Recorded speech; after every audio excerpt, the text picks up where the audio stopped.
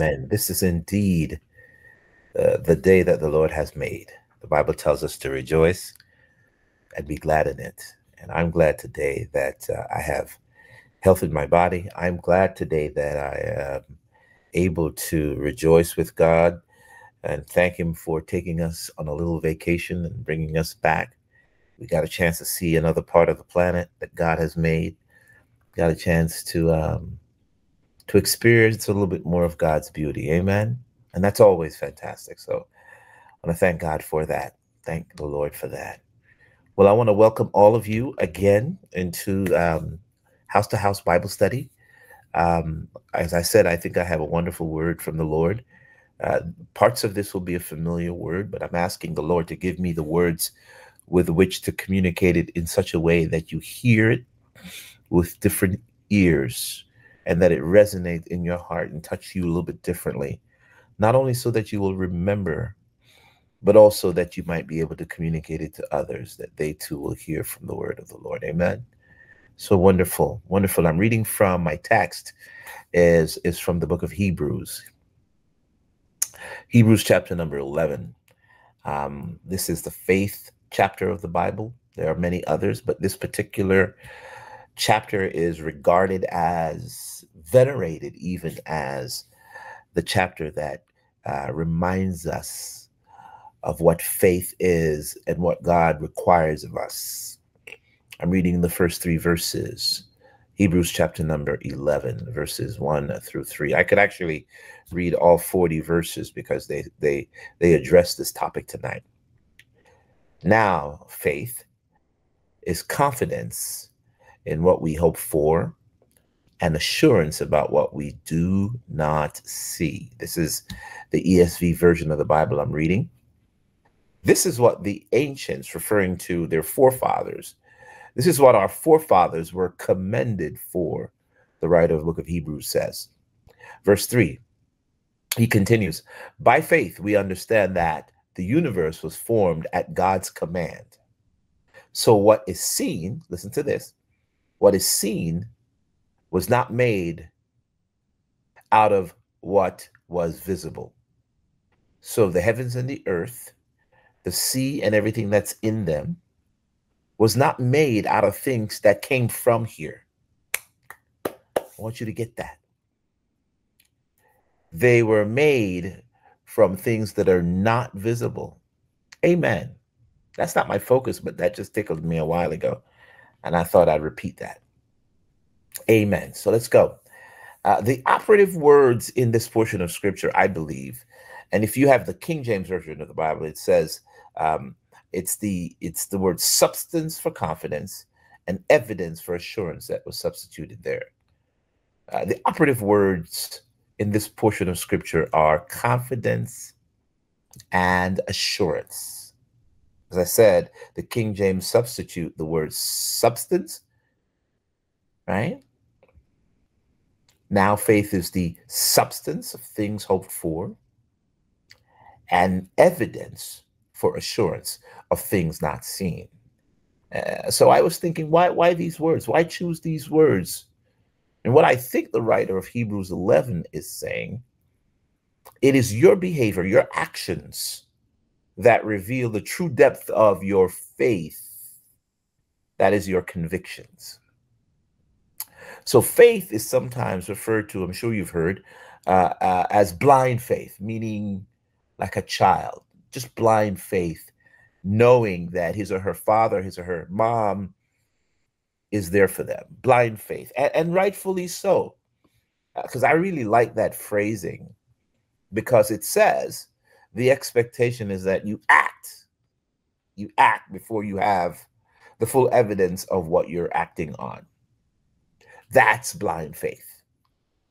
That's believing God. That's taking God at his word. And this is really the opposite of how we normally do things. I want you to think about that for a moment. Normally, we want to see the forecast, the 90-day performance, maybe the 6-month performance of the stock or the fund. We want the 12-month performance, the track record, or what we used to call, we still do call the ROI, the return on investment, before we commit dollars or write a check to purchase the stock. Isn't that what the investors say? The investors say past performance is the greatest predictor of future performance. But Jesus is turning all of this on its head. And he says, before you see the results, before you see my answer, I want you to commit now. I want you to commit before you see the results. That hit me. I loved it. And I read recently an amazing description about an African animal from the antelope family known as the impala. These animals come from southern and eastern Africa and are well known for their amazing ability to jump, to leap. They can jump to a height of over 10 feet without much effort. One can leap a distance of greater than 30 feet. Yet, these magnificent animals can be kept confined in a zoo, enclosed with only a 3-foot high fence as a barrier. How? The reason is that these impalas, it is said, will not jump if they cannot see where their feet will land. Isn't that interesting? They will not jump over the 3-foot fence if they cannot observe where their feet will land. That's a wise and conservative approach to life. In other words, don't jump if you can't see where your feet will fall. You know, we have an old adage in English in our lexicon that contradicts that, don't we? We say, look before you leap, right? We want to see where we're going to land before we even jump. Come on now, follow me with this. This informs the normal approach we take when taking risks. It also informs my title tonight, which is Leaping Where You Cannot See. I want you to jump first, even though you don't know where you're going to land. So that's my title, Leaping Where You Cannot See. How's that for a working definition of faith? Being sure of what we hope for and certain now of what we do not see. This is the very opposite of look before you leap. Look before you leap. Faith, according to Hebrews and the rest of our Holy Scripture, is jumping first without being able to see where our feet will land. Mm-hmm. There's a time-honored story of a little boy on the second floor of his house. The house is engulfed in flames and burning quickly. His father calls up to him saying, "Jump."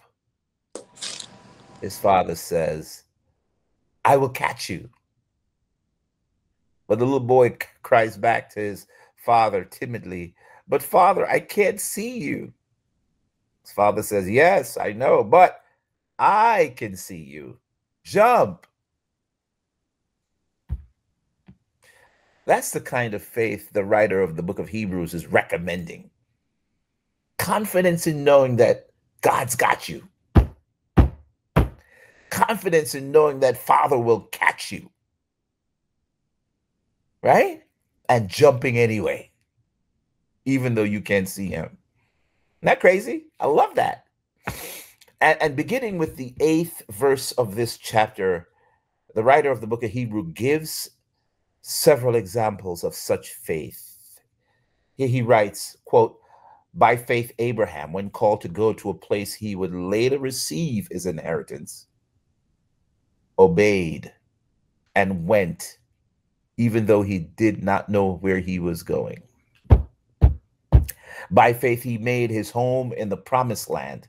Like a stranger in a foreign country, he lived in tents and did Isaac and Jacob, who were heirs with him of the same promise. For he was looking forward to the city with a foundation, whose architect and builder was God. Abraham we now regard as a man of faith because he went where God told him to go, even though he did not know where that might be. He was not a man of faith because he believed in God. Watch this. He was a man of faith because he believed God. He believed when God made him a promise. But then, watch this. He acted on it. He packed up his stuff. And I know I taught on faith a few weeks ago before vacation. But this is a different take on it. I want to show you that what really happened here. He packed up his tents and he called out to Lot and he called out to all of his family members who were with him. And he was like, listen, y'all, we leaving. And they said, where are we going? He said, I don't know, but we leaving. So what's our destination? I don't know that quite yet. God is going to lead us, but we are leaving. He lived in tents in the wilderness because he believed that one day God would provide for him a home in a city with foundations whose architect and builder is God. And that faith, people of faith move regardless of their uncertainty when God says move. So my question to you, beautiful people, is how are you doing with that? How are you doing with that? Has God told you to move recently? Have God told you to maybe start a Bible study on your block? Maybe start a small group with your friends and family? Do you understand that there are still people of such faith in the world today? People who will act. They will do before they understand all of the details. It is our modern sensibilities that cause us to want to know all of the details. I was an analyst, so I get it. You know, we do research and we do market share and we do forecast. And we look into our so-called crystal ball, is what I used to say. And we tell our subscribers, we tell our customers what will be. Oh, God help me. And when I was in high school, I learned of a man by the name of Lech Walesa, kind of one of my heroes in a way. Some of you may recognize his name. The younger folks in here might not. I want to tell you a little bit about his story before his name is forgotten and his contribution to history is erased. In 1980, Lech Walesa was a known electrician working in the shipyards of Gdansk, Poland. The G is silent. At first, he was not a man of any deep religious faith or belief.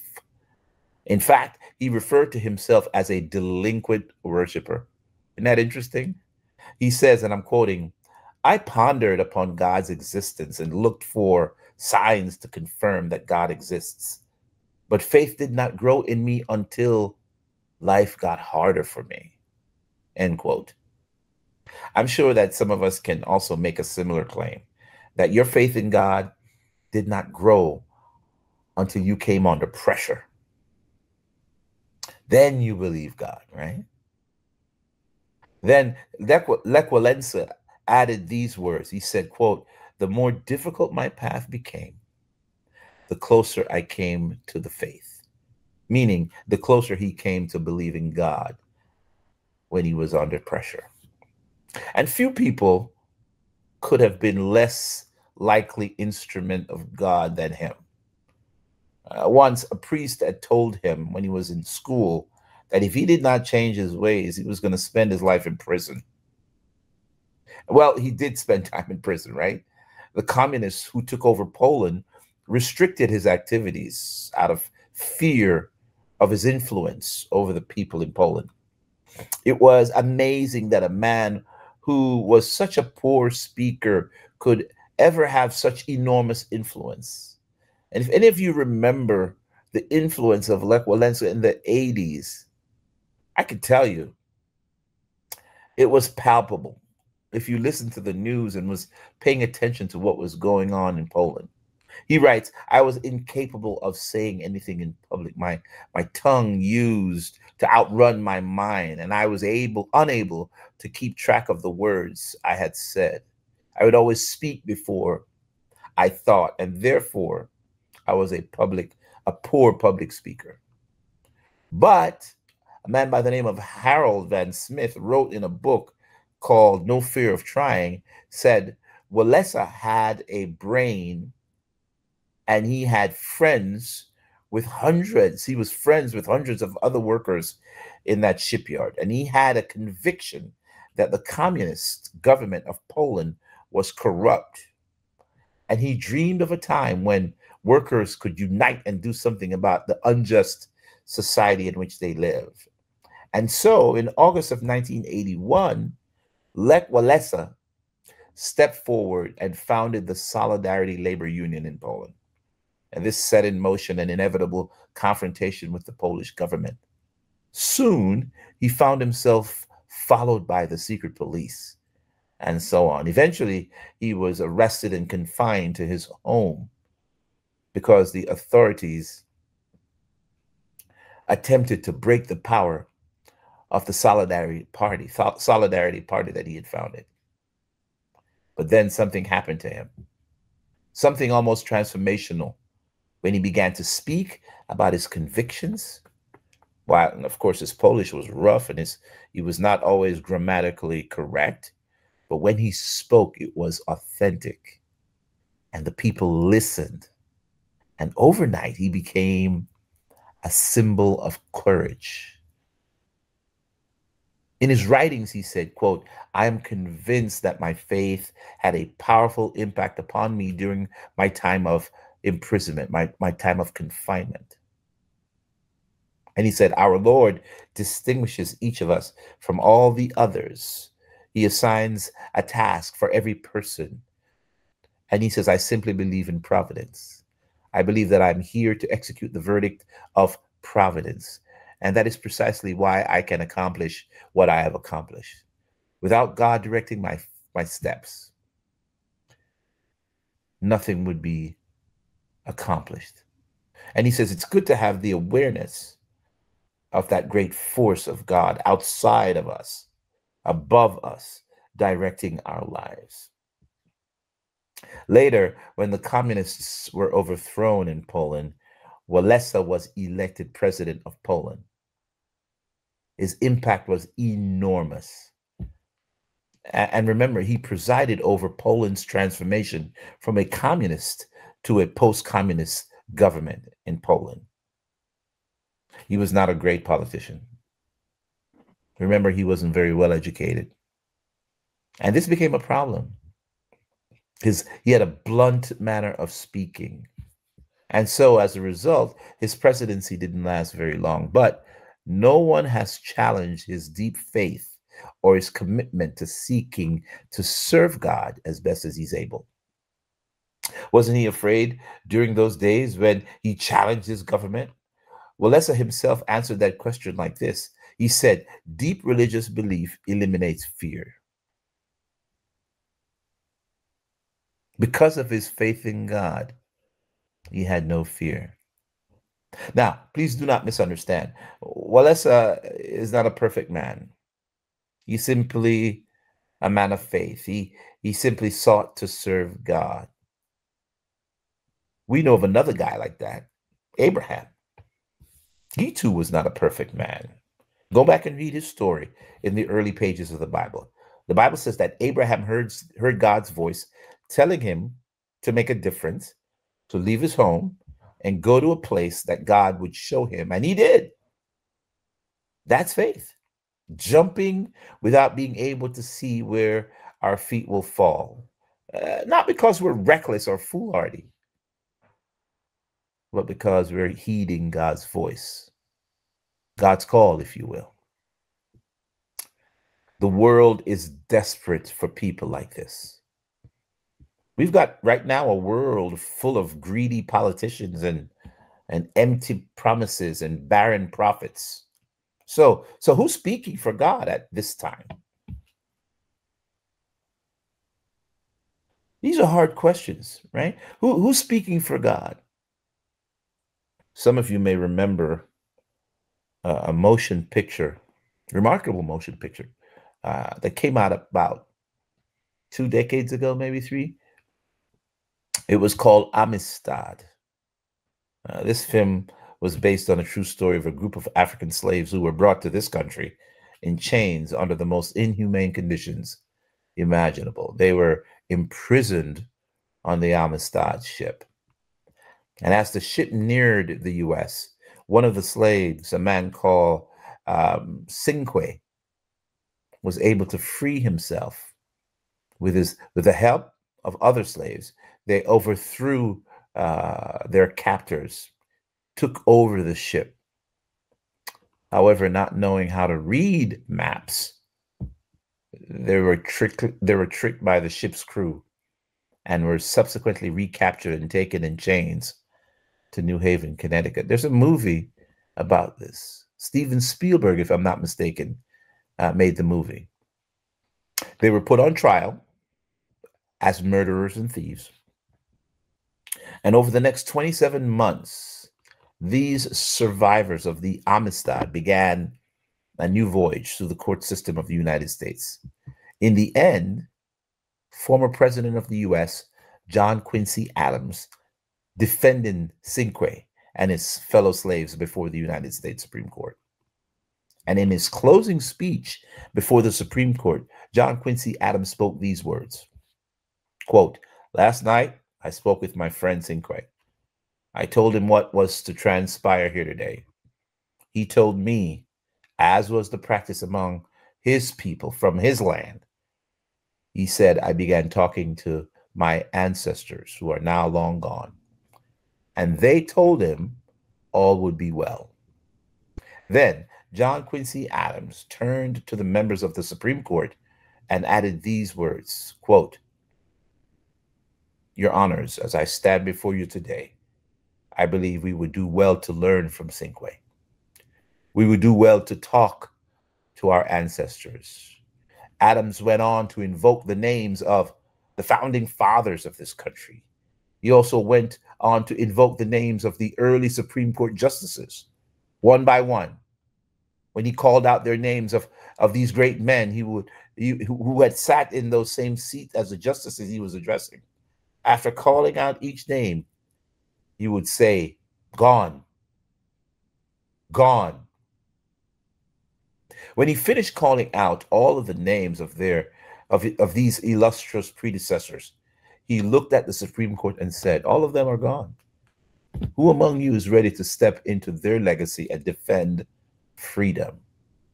Who among you is prepared to take the place of our ancestors and become great in the name of God and this great nation once again?" Adams was issuing a sterling reminder of the faith that their ancestors had in freedom and a challenge that people of this time demonstrate that same kind of faith. Remember, America was founded upon revolution. And 1 week later, the court delivered its verdict with only one dissent on the court. The justices stood tall and exonerated the Amistad prisoners. The court declared that the Africans had never been lawful slaves in America and that they had been kidnapped from their country illegally and transported to this country. So their mutiny was therefore an act of self-defense. Now, this is an amazing story of courage on the part of the court and, of course, of John Quincy Adams, who later became a president of the United States. My thought is, would that happen today? We don't seem to have very many men and women of that kind of courage today, particularly in our leaders in the government. Think again about what Adams said. He invoked the names of the great people who had been responsible for this free land we inhabit. He asked, "Where are they now?"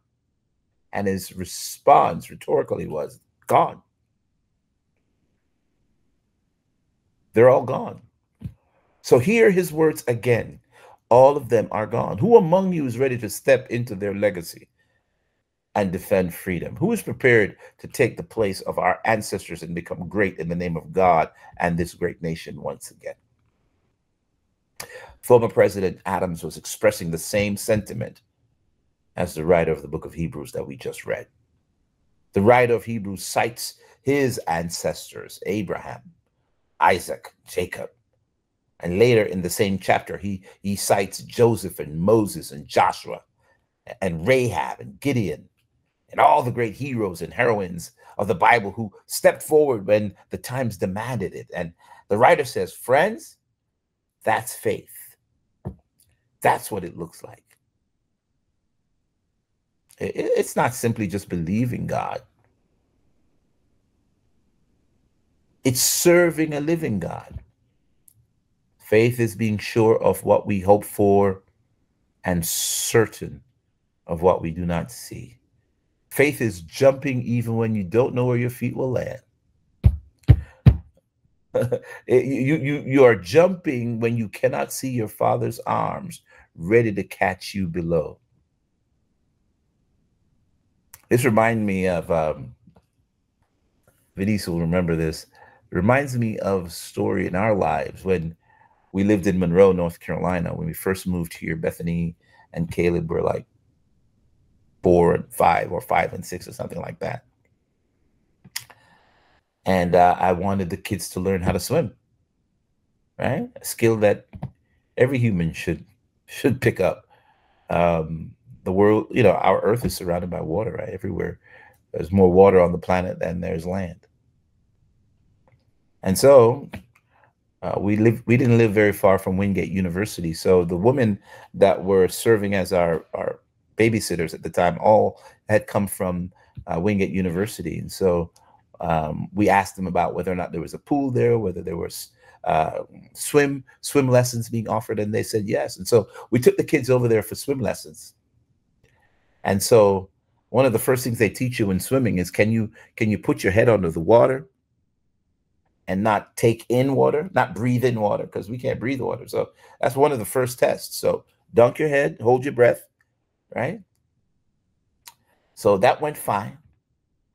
And one of the next thing that they did was they went into a little deeper area of the pool, and they said to all the little kiddos, jump, we will catch you. You'll be all right.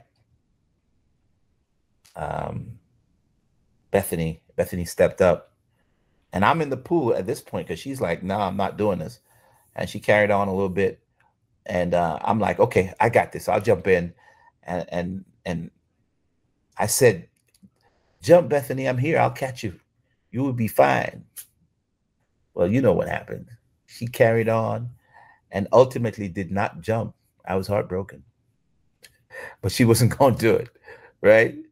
She didn't trust me. No faith in Dad. No faith in Dad. Caleb, on the other hand, just jumped off, and he was younger, of course, and had less fear and jumped in. And to this day, he's a better swimmer than Bethany, right? So if we're going to accomplish anything, sometimes we need to leap first. Exercise some faith and jump first, knowing that a loving Father is right there to catch you. And right now, our world sorely needs people of faith today, people who will stand up to tyranny, stand up to the bullies, stand up and jump. Do you not sense it? We have real problems, staggering problems that our politicians will never confront because they're afraid of what they're going to lose. So they'll never jump. We need people of integrity, people of courage, people of candor who will do the right thing, not expecting anything back, not the expedient thing. They will do the right thing. This brings us to really our conclusion of the matter. If you and I do not champion God's kingdom, who will? That's the thing about heroes and heroines of faith. They're not very special in their own right, They're special because they believe God and they act accordingly. That means that you and I could be heroes of faith if we would, in fact, heed God's voice. And if not us, then who will do what needs to be done? Dr. Mickey Anders tells about a very intriguing program that was on the radio sometimes back, on a program called This American Life, hosted by John Hodgman. He conducted an informal, unscientific survey in which he asked the following hypothetical question.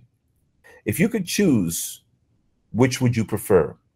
And the choice was the power of flight, you could fly, and the power of invisibility. Think about that question for a moment and decide which you would choose. Would you rather be able to fly or be able to become invisible? My guess is that when you were children, most of us, right, longed for these abilities, these gifts. I know I did. You either wanted to be invisible, particularly when we had done something wrong. And who hasn't desired to fly like Superman? Right. So which would you choose, and what would you do with your newfound superpowers? Would you be a real superhero, or would you be super selfish? And in this research, John Hodgman found surprising results. He said no matter which power the people he was talking to had chosen, they confessed that they would rather use their newly discovered powers in purely self-serving ways. Their plans weren't heroic at all. No one wanted to use their powers, say, to put an end to crime or to bring people to into hope. Instead, he found that his interviewees concocted schemes on how they would use their new superpowers to satisfy their own personal desires for wealth and fame. Typically, it went like this. People who chose being invisible would sneak into movie theaters, or steal cashmere sweaters at fine department stores, or spy on their coworkers, or stalk their exes, or hang around people's showers, or eavesdrops on conversations, or slip into airplanes for free rides. Isn't that crazy? And people who chose being able to fly would then stop taking the bus. They would just give up their cars. They would check out the bar scene and fly in and fly out, hoping to gain attention. They would then fly off to Paris or to Prague or to Rio. And when they have chosen to use their powers to do heroic things instead, they always chose something trivial and self-serving. Absurd, you would say. Well, apply this information to you and me. What courageous, heroic action have you taken in the past, say, 60, 90 days? The question is, why not? Why haven't you done something heroic? Of course, you and I can't be invisible, and we certainly can't fly, but still, God has much for us to do. Remember when President Nelson Mandela was inaugurated as the president of South Africa? He quoted some words that convicts us all even today. Here's what he said, quote, "Our deepest fear is not that we are inadequate. Our deepest fear is that we are powerful beyond measure." It's a scary thought, isn't it? We are powerful beyond measure. We can do things. You and I could do heroic things if we dared to jump, to live out our faith. We could change our family, change our community, change even our world.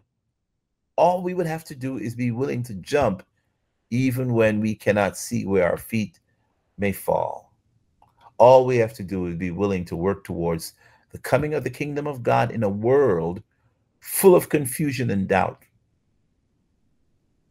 No, instead, like the African impala, we have imprisoned ourselves behind a 3-foot wall of doubt.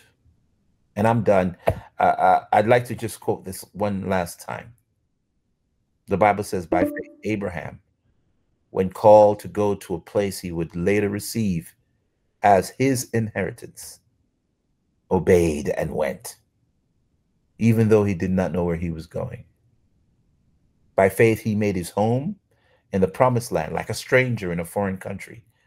He lived in tents, as did Isaac and Jacob, who were heirs with him of the same promise. Why? For he was looking forward to this city with foundations whose architect and builder is God. That, my friends, is faith. That is the kind of faith that God is looking for. People who will jump even though they're not 100% sure where their feet will land. Amen. Are you willing to do that tonight? Are you willing to jump into the arms of God, not exactly knowing where your feet will land? That's all I have for you tonight. I hope this word has encouraged you. I really do. I hope you feel as though there's something there for you. Amen.